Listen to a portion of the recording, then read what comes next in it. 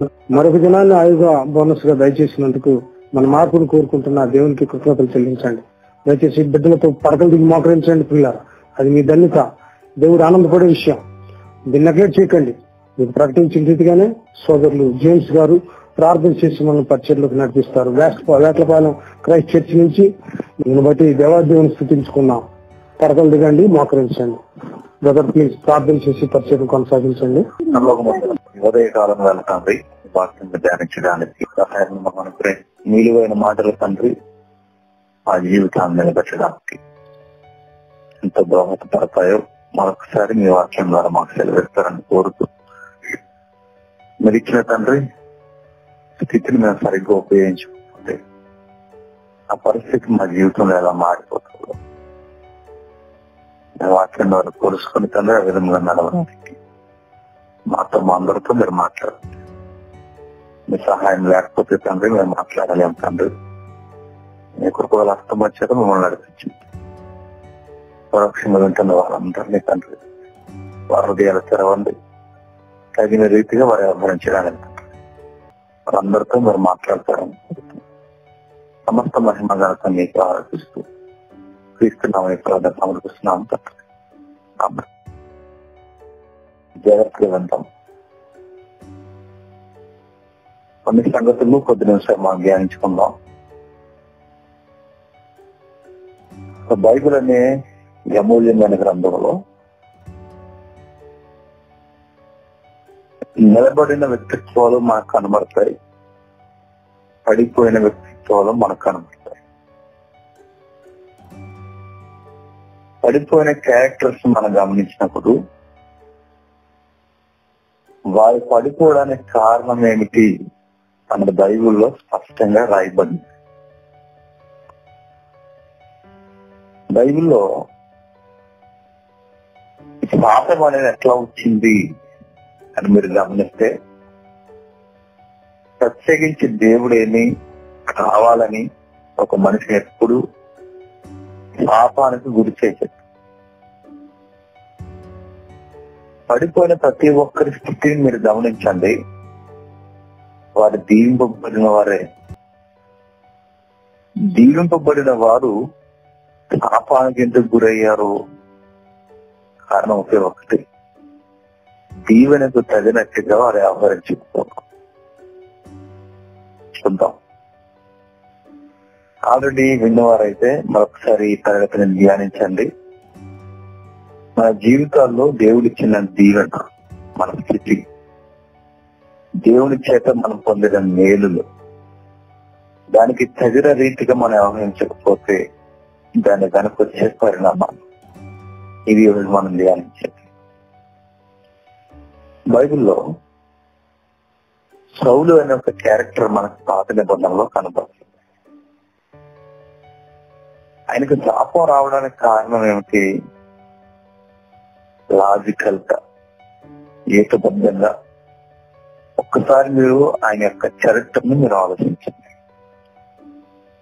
సౌలు గారు రాజు చేయబడ్డాడు ఇశ్రాయేలుకి. ఆయన రాజు అవడానికి కారణం ఏమిటి?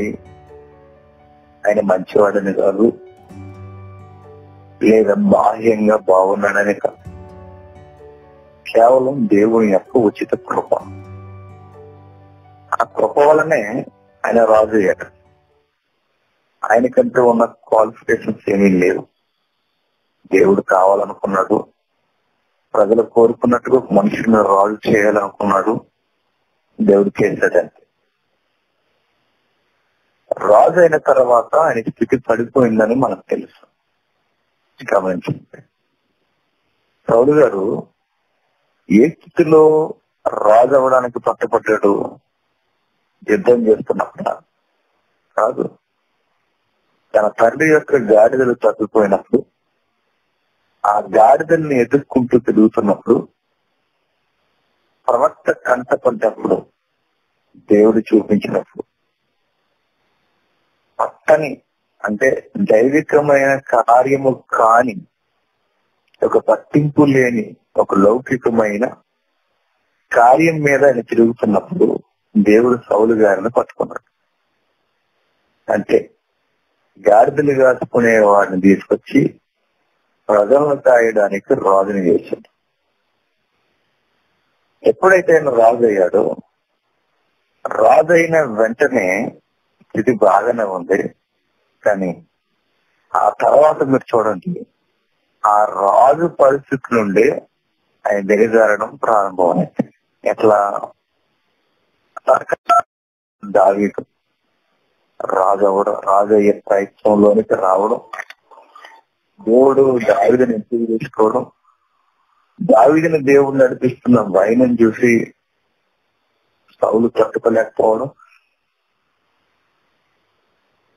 ఎప్పుడైతే ఆ పరిస్థితిని చూసాడో తన మత్సరపడడం అనేది ప్రారంభించాడు. ఆయన మత్సరపడడం ప్రారంభించిన తర్వాత ఆ మత్సరం లేదా కుల్లి, ఆ కుటుంబం ఆయన జీవితాన్ని తినేసంత ఎత్తుకు నడిపించింది. ఒక రోజు దావీదు మీద పగతో రగిలిపోయిన ఈయన, పగతో ఊగిపోతున్న ఇతను గర్వంతో యుద్ధానికి పోయి యుద్ధంలో ఓడిపోయిన పరిస్థితుల్లో శత్రువు చేతుల్లో చనిపోవడం ఆయనకి ఇష్టం లేక ఆయన చేసింది ఒకే ఒకటి, గుర్తు పెట్టుకోండి, తనను తానే చంపుకునే ప్రయత్నం చేశాడు, చనిపోయాడు.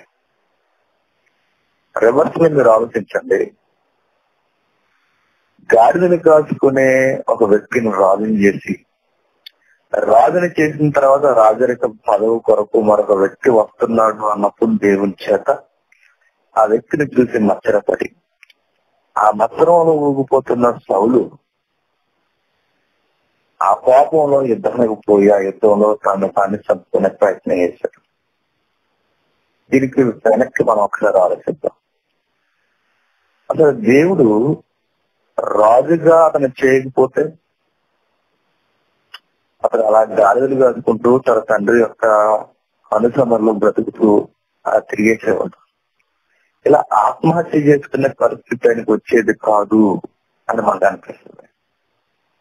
అంటే ఒక విధముగా రాజు అవ్వడం సౌలుకి శాపమైందా అంటే అలా అనొద్దని బయలు చేస్తుంది. మరి దాన్ని ఎలా మనం తీసుకోవాలి? మరి ఒకవేళ ఆయన రాజు కాకుండా ఉండుంటే ఆయన ఖచ్చితంగా గాడిదలు వేసుకుంటూ తన తండ్రి యొక్క ఆధీనంలో బ్రతుకుతుండేవాడు. తన జీవితం ఏదో చక్కగా అలా కొనసాగిపోయేది. దేవుడు అతన్ని రాజు చేయడం, రాజు అయిన తర్వాత అతను రావడం, వచ్చిన తర్వాత మచ్చరపోవడం, మచ్చరపోయిన తర్వాత తన తానే చంపుకునే పరిస్థితుల్లోనికి దిగజారిపోవడం, ఇదంతా జరగకుండా ఉండాలి అంటే అసలు రాజు అవ్వకుండా ఉంటే బాగుంది కదా అని ఒక వేటుబద్ధమైన ప్రశ్న మనకు చెప్పారు. అంటే ఇప్పుడు ఆయన రాజు అవ్వడం ఆయన జీవితానికి ప్రమాదమైందా అంటే దేవుడిచ్చిన దీవెన సౌలుకి సమస్య అయిందా, శాపమైందా అన్న ప్రశ్న మనకు వస్తుంది. చూడండి. మరొకటి అలానే మీరు మనసులో పెట్టుకోండి. మరొక శబ్దం సంసోను జీవితం చూడండి. సంసోను జీవితం, ఆయన జీవితంలో దేవుని యొక్క బలాతిశయం లేకపోతే, బలం అనేది లేకపోతే అలా గాలి తిరిగి ఆయన వెళ్ళి దిలీలా ఒడిలోకి వెళ్లకుండా ఉండేవాడేమో కదా అని మనకు అనిపిస్తుంది. అంటే సంసోనికి బలం ఇవ్వకపోతే దెలీలా దగ్గరికి వెళ్ళడు. దెలీలా దగ్గరికి ఒకవేళ వెళ్ళినా సంసోనికి బలం అనేది లేనప్పుడు, ఇశ్రాయేల్లో ఈ ప్రత్యేకమైన క్యారెక్టర్ ఆయనకి లేనప్పుడు, ఏదో ఒక సామాన్యమైన మనుషుడు ఒక వేశ్య దగ్గరికి వెళ్ళిపోయి వచ్చేసి తన జీవితం మీద తన కొనసాగించుకునేవాడు. ఆయనకి బలం ఇవ్వడం వల్లనే కదా, దేవుడు తనకి శక్తిని ఇవ్వడం వల్లనే కదా ఆ శక్తి చేత ఆయన పెట్టలేకపోయి ఇలాంటి బాహ్య సంబంధమైన వ్యసనాలకైనా అలవాటు పట్టడం. చివరికి ఆయన ఎలా చనిపోయాడు? శత్రువుల యొక్క చేతులకు చిక్కి 2 కళ్ళు పోగొట్టుకొని బలహీనుడుగా ఆత్మహత్య చేసుకొని చనిపోయాడు. అదే సంసోనికి బలమే లేకపోతే, అతనికంటే ఒక ప్రత్యేకమైన పిలుపు లేకపోతే, బలమే లేకపోతే కళ్ళు ఓడబీక్కునే పరిస్థితికి వెళ్ళకపోయి ఉండేవాడు. బలమే లేకపోతే అలా ఆత్మహత్య చేసుకుని ఉండకపోయి ఉండేవాడు. ఇలాంటి ప్రశ్నలు మనకు వస్తుంటాయి. అంటే ఇప్పుడు మరలా మనకు ప్రశ్న, అంటే దేవుడు సంసోనికి బలం ఇచ్చి తప్పు చేశాడా అని మీరు అడిగితే బైబిల్ అంటది అలా అనొద్దు అని చెప్తారు. సౌలుకి దేవుడు రాజుని చేసి తప్పు చేయలేదు, సంసోనికి దేవుడు బలం ఇచ్చి తప్పు చేయలేదు. మరి ఎలా దీన్ని అర్థం చేసుకోవడం? ఈ ఎగ్జాంపుల్ అలా మనసులో పెట్టుకోండి. మరొక ఎగ్జాంపుల్ చూద్దాం. ఇస్కరియోతు యోధ జీవితాన్ని మీరు చూడండి. ఇస్కరియోతు యోధ జీవితాన్ని మీరు చూడగలిగితే ఆయన ఆత్మహత్య చేసుకోవడానికి కారణం ఏమిటి? 12 మంది శిష్యుల్లో ఒక శిష్యుడు అవ్వడం, ట్రెజరీ మెంబర్ గా ఉండడం, ఆ కానుకలు నేను మెయింటైన్ చేస్తున్నానని వ్యవహరిస్తూ కానుకల్ని పక్కదారి పట్టించడం, లేనిపోయిన ప్రమాదాన్ని జీవితంలో తెచ్చుకోవడం, చివరికి పశ్చాత్తాప హృదయంతో పడవలసిన విధంగా పశ్చాత్తాపం పడకుండా కుబులిపోయి గిల్టీ ఫీలింగ్ తో గురి పోసుకొని చచ్చిపోతాడు. ఇప్పుడు మీరు గమనించండి, 12 మంది శిష్యుల్లో శిష్యుడు కాకుండా, అసలు ట్రెజరీ మెంబరే కాకుండా, ఆయనకి ఏ సంబంధం లేకుండా ఆయన ఒక సామాన్యమైన వ్యక్తిగా ఉండుంటే ఆత్మహత్య చేసుకునే పరిస్థితులు ఆయనకు వచ్చేవా? రావు. అంటే ఒక విధముగా 12 మంది శిష్యుల్లో శిష్యుడు అవ్వడానికి గర్వపడాలా, ట్రెజరీ మెంబర్ గా ఉండడానికి గర్వపడాలా, లేదా ఆ స్థితి వల్లే ఆయన జీవితానికి ఊరొచ్చిందని అనుమానించాలా? ఈ సందర్భాలు మనం ఎలా తీసుకోవాలి? బైబిల్లో నిలబడిన క్యారెక్టర్స్ ఎన్ని ఉన్నాయో పడిపోయిన క్యారెక్టర్స్ కూడా ఉన్నాయి. ఈ పడిపోయిన క్యారెక్టర్స్ అన్ని ఎందుకు పడిపోయాయి? దేవుడు పడగట్లా. మరి ఎలా పడిపోయారు? కారణం ఒకే ఒక్కటి, దేవుడిచ్చిన దీవెన ఏదైతే ఉందో ఆ దీవెనే వారికి శాపం అయిపోయింది. ఎగ్జాంపుల్ బిలాము చూడండి. బిలాము స్వార్థపూరితమైన ఆలోచనకి వెళ్ళడానికి కారణం అయితే దేవుడిచ్చిన స్థితి. ఏ స్థితి అయితే దేవుడిచ్చి అతన్ని చక్కగా నడిపించాలనుకున్నాడో ఆ స్థితి చేతే సంపాదించుకోవాలనుకున్నట్టు పడిపోయాడు. అదే దేవుడి ఆ స్థితి ఇవ్వకపోతే ఈ సంపాదన గోళ దేవుని ఫలమానంలో వేరేగా ఉండేదేమో.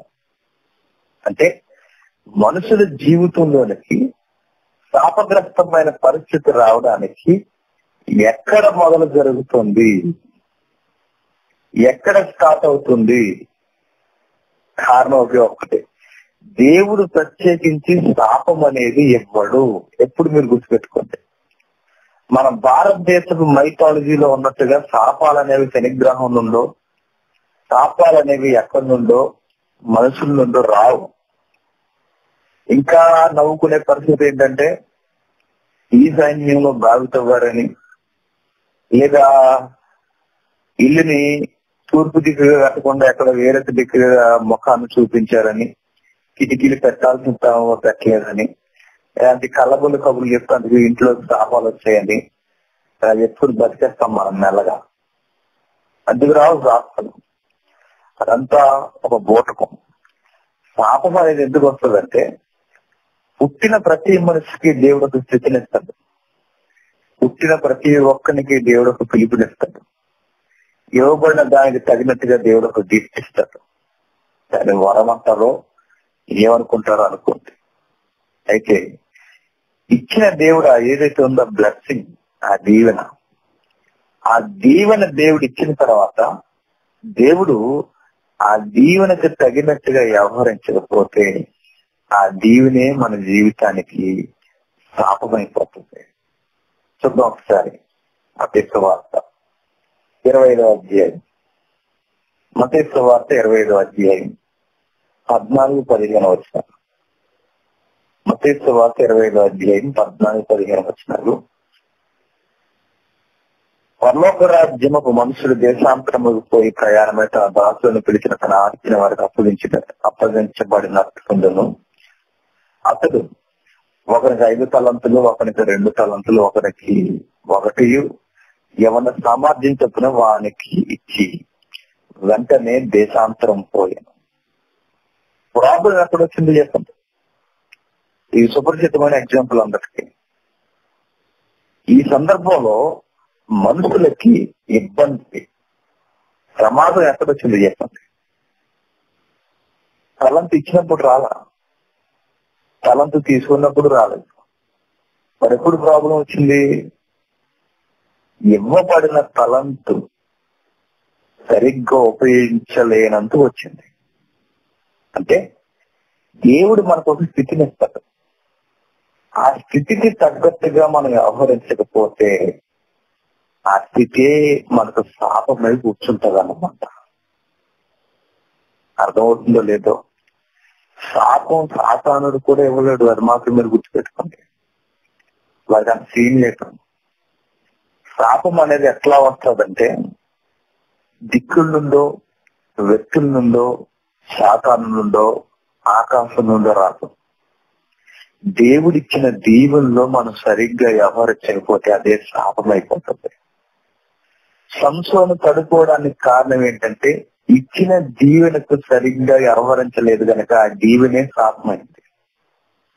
సౌలు పడుకోవడానికి కారణం ఏంటంటే ఇవ్వబడిన స్థితికి తగినట్టుగా వ్యవహరించలేదు కాబట్టి శాపం అయిపోయింది.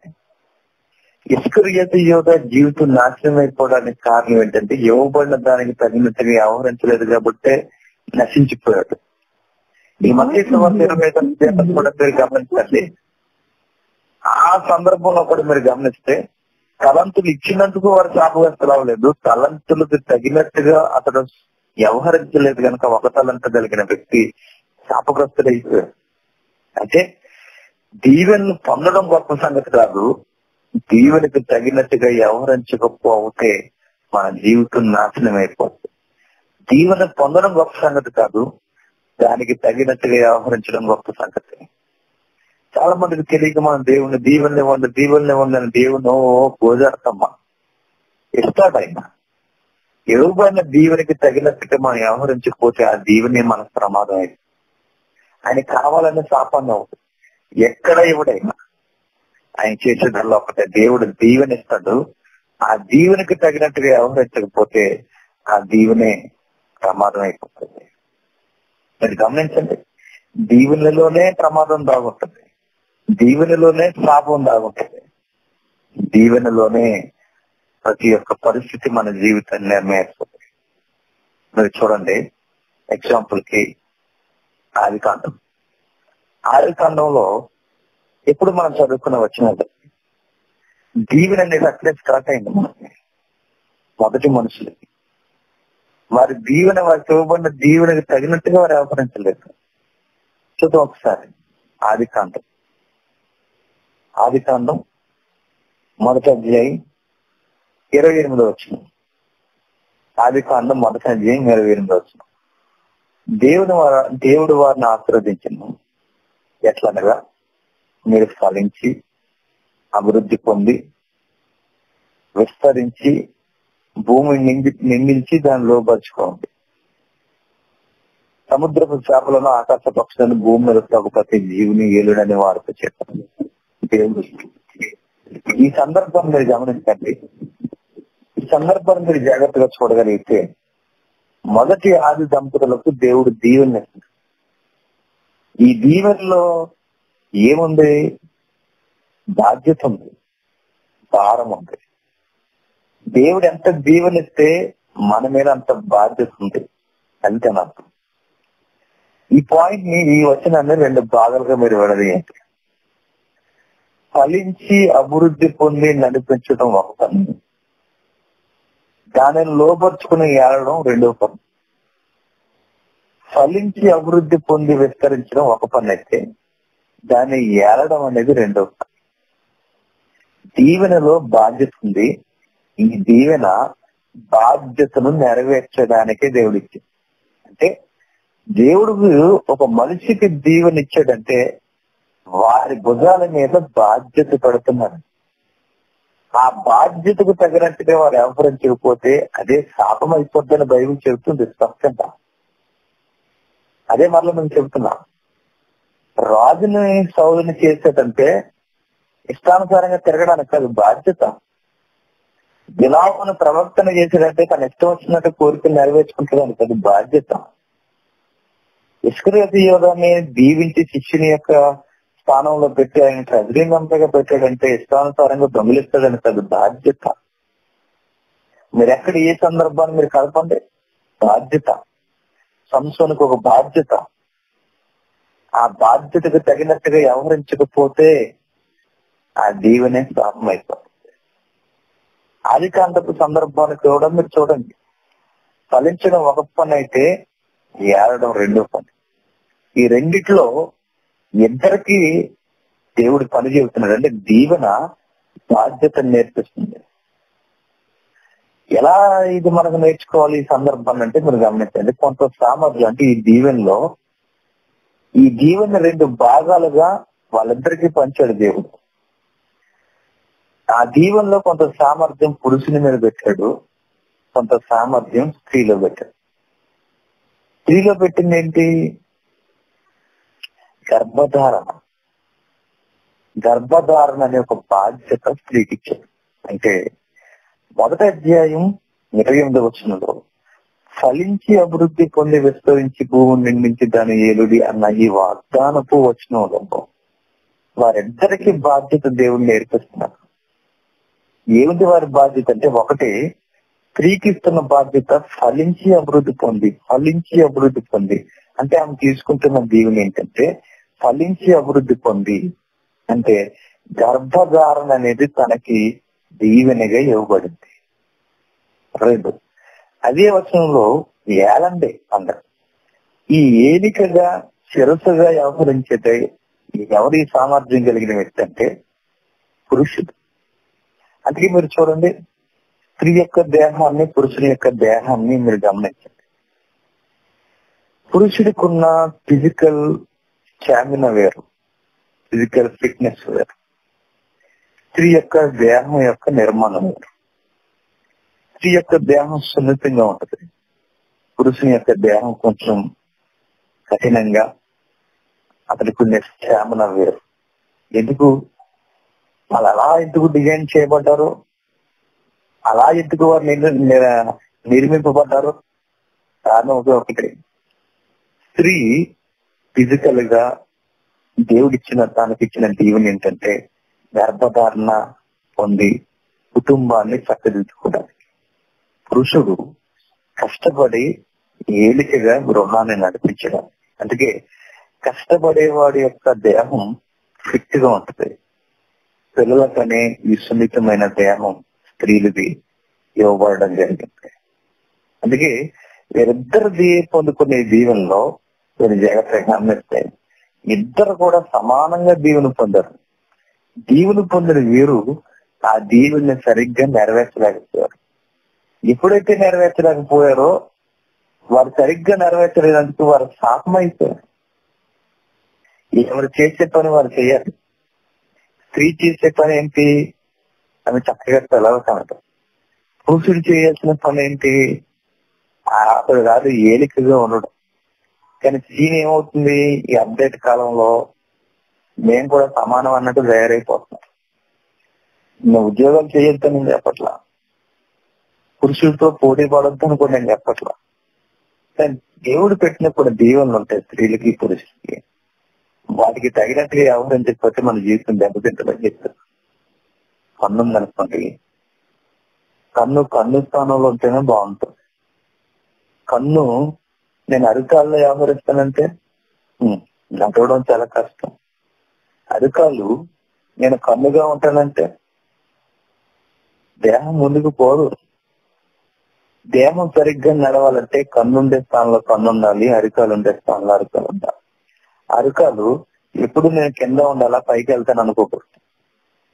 కన్ను ఎప్పుడు నేను పైన అలా కూర్చొని ఉండాలా, నేను కూడా నడుస్తాను అనుకోకూడదు. ఎవరు చేసే పని వాళ్ళు చేయాలి. స్త్రీ చేసే పని స్త్రీ చేయాలి, పురుషుడు చేసే పని పురుషుడు చేయాలి. ఎవరు చేసే పని వారు చేయకపోతే జీవితాలు, కుటుంబాలు నిలబడవు. స్పష్టంగా మనకు కనబడేది ఆదికాండపు కుటుంబంలో మీరు చూడండి. ఆమెకి ఇవ్వబడిన పని ఏంటంటే ఫలించి అభివృద్ధి పొందే దీవెనకి ఇవ్వబడింది. ఫలించి. పురుషుడికి ఇవ్వబడిన దీవెన ఏంటంటే నువ్వు అందరినీ, సృష్టిని ఏరాలి అన్నట్టు. స్త్రీకి ఇవ్వబడిన ఆ దీవెన ఫలించి అభివృద్ధి పొందడం. ఈ ఫలించి అభివృద్ధి పొందడంలో స్త్రీకి బాధ్యత ఉంది. స్త్రీకి ఎప్పుడైతే బాధ్యత ఉందో ఆ బాధ్యతలు ఆమె నమ్మకంగా వ్యవహరించాలి. అని వ్యవహరించిందా? మీరు చూడండి ఏం జరుగుతుందో చూడండి. అక్కడ పరిస్థితి ఏమవుతుందో చూడండి. 3వ అధ్యాయం 15వ వచనంలో, మరియు నీకును స్త్రీ సంతానం ఆమె సంతానం వైరం కలగజేస్తున్నాను. అది నేను తల మీద కొట్టిన, నువ్వు దాన్ని మడి మీద కొట్టదు అని ఆమె చేస్తుంది. ఆయన స్త్రీతో, నీ ప్రయాసము నీ గర్భవేదన నేను మిక్కిలి హెచ్చించదును, వ్యాధన తొత్తులుగా కందుకు, నీ బాధ్యతలు నీకు వాంఛితులను అతను నిన్ను మేలును అని చెప్తాను. దేవుడు ఆమెకు ఇచ్చినదే బాధ్యత ఏంటంటే పిల్లల కనడం. ఆమె పిల్లల్ని సరిగ్గా కంటే ఆ పిల్లలు కనడం ద్వారా ఆమె దీవెన పొంది, పిల్లలను పెంచడం ద్వారా దేవుని యొక్క పనుల ఉంటుంది. కానీ మీరు గమనించండి, ఆమె చేసిన పొరపాటు ఏంటంటే పిల్లలకనే తన బాధ్యతను పక్కన పెట్టి సాతాను యొక్క మాట విని చేయకూడని పని చేసింది. బాధ్యతకి తగినట్టుగా ఆవిడ వ్యవహరించలేదు కనుక ఆమె జీవితంలోకి ఏమొచ్చిందో చూడండి. ఏ జీవనైతే ఆమెను ఘనపరచడానికి దేవుడు ఇచ్చాడో ఆ దీవెనే శాపమై మిక్కిలి బాధాకరమైన ప్రసవ వేదనగా మారిపోయింది. మీరు స్పష్టంగా చూడగలిగితే ఆ కుటుంబంలో పిల్లలకని అభివృద్ధి పొంది విస్తరించి భూమి నిర్మించే గొప్ప దీవెన అవ్వమ్మకిస్తే, అవ్వమ్మ చేసింది చూడండి. దేవుడి మాటను పక్కన పెట్టి ఎవడో మోటివేషన్ చేసే మెసేజ్ విని, ఆ మెసేజ్ విన్న తర్వాత ఆ వృక్ష ఫలం తింటే ఏ దీవెనైతే ఆమెకి ఇవ్వబడిందో ఆ దీవెనే శాపం అయిపోయి పిల్లల కనడంలో మిక్కిలి ఇబ్బంది పడింది. అంటే ఇబ్బంది లేదు పిల్లలు కావడం అని లేదు అక్కడ బైబిల్లో. మిక్కిలి ఇబ్బందిని తెచ్చుకుంది. ఆ పిల్లలకనే పరిస్థితి తనకి శాపంగా తెచ్చుకుంది. ఆ పిల్లలకనే పరిస్థితి తనకి భయంకరమైన పరిస్థితిగా మార్చుకుంది. చూసారా? ఇంకా మీరు గమనించండి, ఆదాము జీవితాన్ని చూడండి. ఏలికగా ఉండేవాడు ప్రయాసపడితే గాని తిండి రాని పరిస్థితి అయిపోయింది. ప్రయాసపడి కష్టపడి చెమట కారిస్తే గాని పరిస్థితి పక్కదిద్దుకోలేని పరిస్థితుల్లోకి వచ్చేసింది. అంటే మీరు చూడండి ఏమవుతుంది, ఒకదాని వెనక ఒకటి. ఏరికగా ఉండవలసిన వాడు కష్టపడి సంపాదించుకోవాల్సిన పరిస్థితుల్లోకి వచ్చేసింది. అంటే ఇవ్వబడిన దీవెనే శాపంగా మారిపోయింది అనమాట. ఏ గర్భం అయితే ఆమెకి దీవెనగా ఇవ్వబడిందో ఇప్పుడు ఆ గర్భమే మిక్కిలి భారంగా మారింది. ఏ భూమినైతే పురుషుని ఏలమని చెప్పాడో ఆ భూమే అతని మీదకి తిరగబడడం ప్రారంభమైంది. ఒంటరిగా ఉండకూడదు, కలిసి ఉండాలని, అన్యోన్య సహవాసంగా ఉండాలని వారికి దేవుడి సహవాసాన్ని ఏర్పాటు చేస్తే పురుషుడు ఏలికయ్యాడు, స్త్రీ బానిసైంది. సహవాసం అపహాస్యం అయిపోయింది. ఇవ్వబడిన దీవెన వారికి ఎలా తిరగబడడం ప్రారంభమైందో. సహవాసం వల్ల ఒకరు దీవెన పొందండి అనుకుంటే సహవాసంలో ఒకరి మీద ఒకరికి పెత్తనం రావడం ప్రారంభమైంది. గర్భం బాధ అయిపోయింది. పురుషునికి ఇచ్చిన భూమి శాపం అయిపోయింది. స్త్రీ పురుషులు కలిసి ఉండాలని నిబంధన చేస్తే ఆ సహవాసం వారికి శాపం అయిపోయి కూర్చోండి. దేవుడు దీవెన ఇస్తాడు, అది సరిగ్గా బాధ్యతలో నెరవేర్చకపోతే అదే శాపం అయిపోతుంది. అదే మనం గమనించుకోవాల్సింది. బైబిల్ విరోధులకి, బైబిల్ చదువుతున్న వారికి తెలుసుకోవాల్సింది ఏంటంటే క్రైస్తవులు కూడా దేవుడు దీవెన దీవెన దీవెన దీవెన దీవెన దేవుని చుట్టూ తిరగడం కాదు, దేవుడు దీవెనలు ఇస్తాడు. ఇచ్చిన తర్వాత ఆ దీవెనికి తగినట్టుగా మనం వ్యవహరించకపోతే మన జీవితంలో చాలా పెద్ద దెబ్బలు తింటాం, చాలా పెద్ద దెబ్బలు. దేవుడు ఏ స్థితిలో ఉంటే ఆ స్థితిని బట్టి మనం దేవుని గణపరుస్తూ బ్రతకాలి. దేవా నాకు ఇంత మంచి స్థితిని ఇచ్చావయ్యా అని దానికి తగరట్టుకుని మనం వ్యవహరించాలి.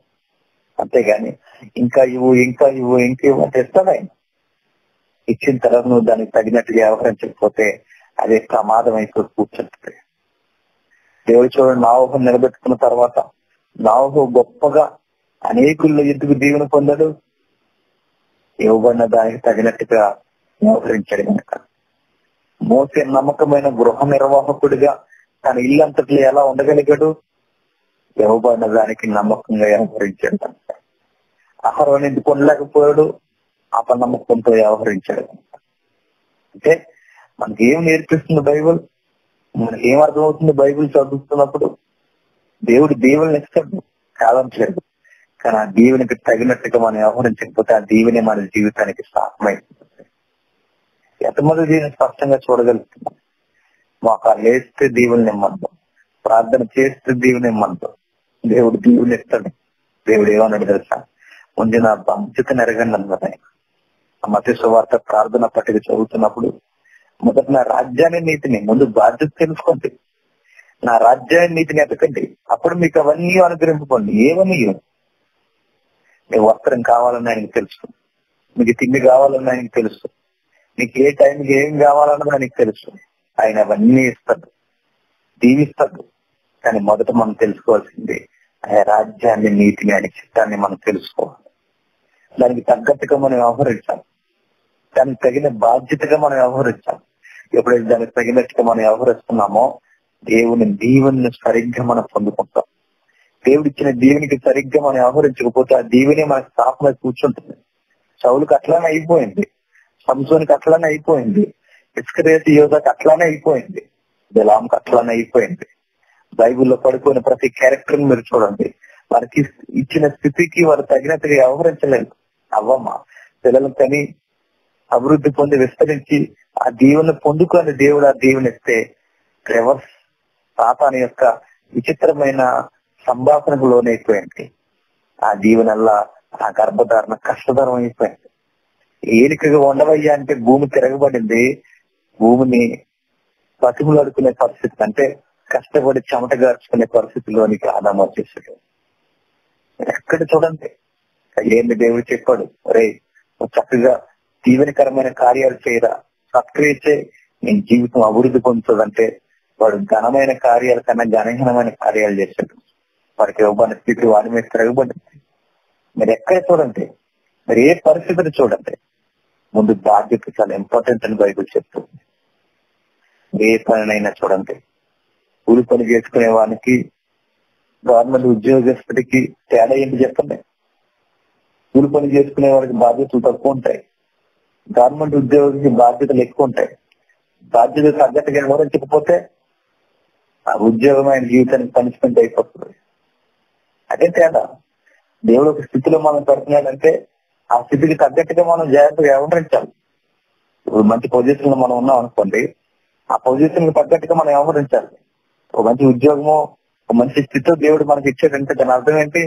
దానికి తగినట్టుగా మనం వ్యవహరించడానికి. అంతేగాని దాన్ని పట్టుకుని మనం దేవుని కాదని మన ఇష్టానుసారంగా మనం వ్యవహరించి పెట్టరేగిపోయాం అనుకోండి, గుర్తుపెట్టుకోండి, అది మనకు శాపం అయిపోతుంది. అందుకే దేవుని ఇస్తానని చెప్పిన యేసుక్రీస్తు వారు కూడా ఆయన ఇచ్చిన పిలుపు మనకు తెలుసు. ఒకసారి చూద్దాం. మత్తయి సువార్త 11వ అధ్యాయం, మత్తయి సువార్త 11వ అధ్యాయం 28-29 వచ్చినాం. మత్తయి సువార్త 11వ అధ్యాయం 28-29 వచ్చినాం. ప్రయాసపడి భారం మోసుకుంటున్న సమస్త జనులారా నా యొద్దకు రండి, నేను మీకు విశ్రాంతిని కలగజేద్దాను. నేను సాత్వికుడను, దేన మనసు గలవాడిని కనుక మీ మీద నా కాడి ఎత్తుకున్న యొద్ద నేర్చుకోండి నేర్చుకోండి నేర్చుకోండి అనవసరం. దీవెనకి ముడిపడున్న పరిస్థితి ఏంటంటే నేర్చుకుందంట. నేర్చుకోవడం అంటే బైబిల్ చదువుకోవడం అని కాదు. నేర్చుకోవడం అంటే ఆయన గురించి రోజు రోజు తెలుసుకో, ఆయన గుణగణాల రోజు రోజుకి మన విలువలు నేర్చుకో, ఆయనకు రోజు రోజు మన దగ్గర ఉంటాం. అదే నేర్చుకోవడం అంటే. ఆయన కాడెత్తుకోవడం ఒక బాధ్యత, ఆయన గురించి నేర్చుకోవడం ఒక బాధ్యత. ఆ బాధ్యతలోని దీవెన మీకు విశ్రాంతిని స్థానం ఉంటుంది. ఆ విశ్రాంతి ఎక్కడ? శాశ్వతమైనది, నిత్యత్వం. ఆ నిత్యత్వంలోకి వెళ్ళాలంటే ఆయన పెడుతున్న ముడిపెట్టి మాట్లాడుతున్న మాట చూడండి, నేర్చుకోండి, బాధ్యత కానెత్తుకోండి అన్నాడు. అంటే ఆయన ఇచ్చే స్థితి, ఆ దీవెన ఏదైతే ఉందో ఆ దీవెనకి తగినట్టుగా మనం వ్యవహరించినప్పుడు చక్కగా మనం దీవిస్తాడు. అంతేగాని పడిపోయిన క్యారెక్టర్ల మనం కూడా మనకి ఇచ్చిన దీవెన్ని మనం గమనించకుండా ఇంకా ఇవి ప్రభు అని మనం అడిగితే దీవెన తీసుకున్న సంతోషమే, కానీ దాని వెనకే శాపం కూడా తెచ్చుకుంటామని మాత్రం మర్చిపోతున్నాం. అడిగే ముందు ఒకసారి ఆలోచించండి. ఇప్పటికే మీరు మంచి పొజిషన్ లో దేవుడు మిమ్మల్ని పెడితే ఆ పొజిషన్ మీరు గుర్తించకుండా మీ సొంత ఇష్టాలతో లేదా మీ కుటుంబాల కొరకు కేవలం మీ కొరకు మీరు బ్రతికేస్తే నేను చెప్తున్నాను, మీ స్థితి మీరు శాపం అవుతుందని ఖచ్చితంగా మీరు గుర్తుపెట్టుకోండి. ఇది నేను ఏదో మిమ్మల్ని బెదిరించడానికి నేను చెప్పట్లా, మిమ్మల్ని భయపెట్టి దేవుని వైపు మళ్ళందని నేను చెప్పట్లా. మీకు ఒక హెచ్చరిక. ఆ హెచ్చరిక ఏంటంటే, మీకు ఇచ్చిన దీవెని మీరు గుర్తించుకోకపోతే ఒక తలంపు తీసుకెళ్లి భూమిలో పాతేసినట్లుగా దేవుడి ఇస్తున్న స్థితిని మీరు సరిగ్గా ఉపయోగించకపోతే వాడినన్న మాట మీరు గుర్తుపెట్టుకోండి, ఈ చెడ్డ దోషను తీసుకెళ్లి నరికేయండి అన్నట్టు. మన పరిస్థితి కూడా అట్లా అయిపోకూడదు. ఈ సాయంత్రం పోయిన సందర్భాలు మీరు చూడండి, ఈ సాయంత్రం బాధ్యత అప్పగించి వెళ్ళిపోయిన సందర్భం మీరు చూడండి. ఆ గృహ నిర్వాహకుడికి చక్కగా బాధ్యతలను అప్పగించి మరలా నేను వస్తాను, గృహంలో ఉన్న దాసుని సరిగ్గా చూడవయ్యి అంటే వాడి బాధ్యతను తీసుకొచ్చి తాగుబోతు కార్యక్రమాలు, పెద్ద స్నేహితులతో విలాసవంతమైన కార్యక్రమాలకు అలవాటుపడి ఆయన వస్తున్నాడన్న సమయానికి వీడు మరలా అవన్నీ సర్దుకోకుండా పునఃస్థితిని బట్టి వాడి ఇష్టానుసారంగా వ్యవహరించినప్పుడు ఆయన వచ్చే సమయానికి ఏమైపోయాడు, నరకమంటాడు. యేసుక్రీస్తు వారు రెండవ రాకళ్ళు ఎందుకు వస్తారో చెప్తా, సంఘాన్ని తీసుకెళ్ళిపోవడానికి కాదు, వారి బాధ్యతల ప్రకారం ఎవడైతే నడవలేదో వాళ్ళందరినీ నరకంలో వేయడానికి కూడా ఆయన వస్తారు. క్రైస్తవులుగా మనం గుర్తుపెట్టుకుని మగిసిన గొప్ప దీవెన ఏంటంటే ఆయన శిలువ రక్తంలోనికి మనం పిలవడమే. ఆయన శిలువ రక్తంలోనికి మనం పిలిచి మన క్రైస్తవులుగా చేయడం ఆయన ఇచ్చిన గొప్ప దీవెన. ఈ దీవెనలో మాకున్న బాధ్యత ఏంటంటే ఆయన గుణాతిశయములను ప్రచురం చేయాలి, సువార్తను వ్యాప్తి చేయాలి. ఆయన మన క్రైస్తవులుగా చేశాడంటే ఆయన యొక్క గుణగణాలు మనం ప్రకటన చేయడానికి మనం క్రైస్తవులు చేశాడు. ఈ దీవెనకు మీరు తగినట్టుగా ఏర్పరిస్తారు. క్రైస్తవులై సువార్త చేయకపోయినా, క్రైస్తవులై సువార్త భారం ఎరగకపోయినా నేను చెప్తున్నాను, అందరికన్నా కఠినమైన తీర్పు మనం పొందుతాం. ఎందుకు చెప్పినా, వాళ్ళకు సువార్త తెలియక తీర్పు కంటే మన సువార్త తెలిసి కూడా బాధ్యతగా వ్యవహరించలేనప్పుడు మరీ కఠినమైన తీర్పులోనికి మనం వెళ్ళిపోతాం. మన ఇంటనే లేదా క్రైస్తవ ఇంటే తీర్పు ప్రారంభమైతే ఆ ఇల్లు ఏమైపోద్దని పేతురు గారు ప్రశ్నించారు. కాబట్టి మనతోనే జడ్జిమెంట్ అనేది ప్రారంభం అవుతుంది. ఆ జడ్జిమెంట్ లో దేవుడు కొలిసే కొలత ఎవరెవరు బాధ్యత ప్రకారం వ్యవహరించలేదు చూస్తారు. యోబు దీవెని తీసుకుని క్రైస్తవ కృపను మనం పొందుకొని దానికి తగినట్టుగా వ్యవహరించకపోతే చెప్తున్నాను మిత్రమా, మన జీవితంలో చాలా కోలుకోలేని దెబ్బతింటాం. ఇక మరలా కోలుకునే అవకాశం కూడా ఉండదు. నరకానికి మనం జారిపోవడం. దేవుడు దీవెని ఇస్తాడు, దీవెనికి తగినట్టుగా మీరు వ్యవహరించండి. ఆ దీవెని సరిగ్గా ఉపయోగించుకుంటే మరింత దీవెని పొందుతారు. దీవెనికి సరిగ్గా వ్యవహరించకపోతే ఆ దీవెనే మరింత శాపమై కూర్చొని సౌలు నాశనం అయిపోయినట్టుగా, సంవత్సరం నాశనం అయిపోయినట్టుగా, ఇస్కరియోతు దెబ్బతిన్నట్టుగా, బిలాము తిరగబడి నశించిపోయినట్టుగా మనం కూడా ఇవ్వబడిన దీవెనికి సరిగ్గా వ్యవహరించకపోతే నశించిపోతాం. జాగ్రత్త, దీవెనికి తగినట్టుగా వ్యవహరించండి.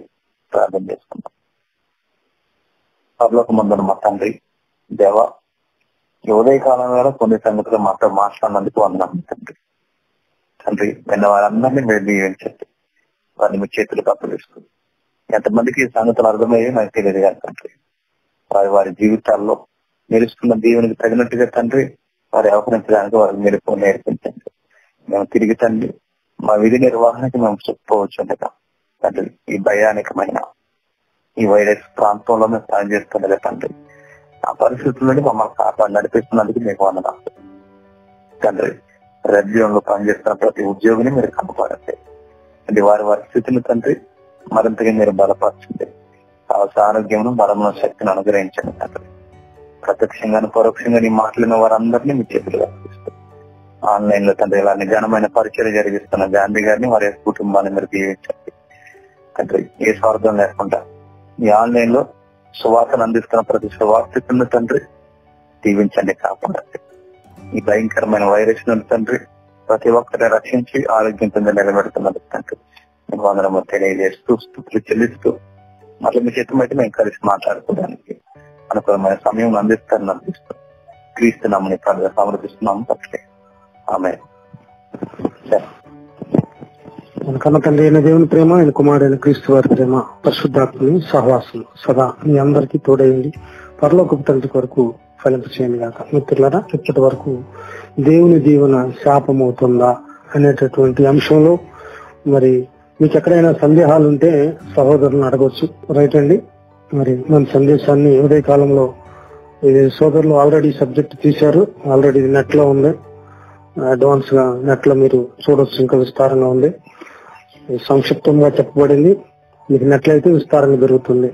దేవుని ఎట్లా శాపం అవుతుంది అనేది మరి వివరించబడిన ఈ వాక్యాన్ని బట్టి దేవాదేవుని స్తుతిస్తూ మీకు ఏ తలాంతులైతే ఇవ్వబడ్డాయో దీవెనలుగా ఆ తలాంతులను ప్రభు మహిమార్థమై చల్లగా చక్కగా వాడుకొనకపోతే అది ఏ విధంగా శాపం అవుతుందో ఈ పాఠం ద్వారా తెలుసుకున్న తర్వాత మిమ్మల్ని మీరు ఒకసారి ప్రశ్నించుకోండి. నీకు ఇవ్వబడినటువంటి తలాంతుల్లో మరి అవముగా చోటిచ్చినట్టుగా మీరు కూడా ఎక్కడైనా అపవాదికి తావిస్తున్నారా? రోత బ్రతుకుల్లో పాత బ్రతుకుల్లోకి ఏమైనా మరలా ప్రవేశిస్తున్నారా? ఒకసారి ఆలోచన చేసుకోండి. అది శాపం కాకుండా ముందు మళ్ళుకోమని ఇదైనా ఉదయకాల వాక్యం హెచ్చరించింది. మంచి వాక్యాన్ని వివరించినందుకు మరి సోదరులు జేమ్స్ గారికి క్రీస్తు పేరిట మరి నా వందనాలు తెలియజేస్తున్నాను. అలాగే సహకరించిన ప్రతి ఒక్కరికి ప్రియులారా, మరి ఇప్పటి వరకు చక్కగా లైన్ లో ఉండి ప్రభు మాటలు చక్కగా ఆలకించిన ప్రతి ఒక్కరికి కూడా పేరు పేరున వందనాలు తెలియజేస్తున్నాను.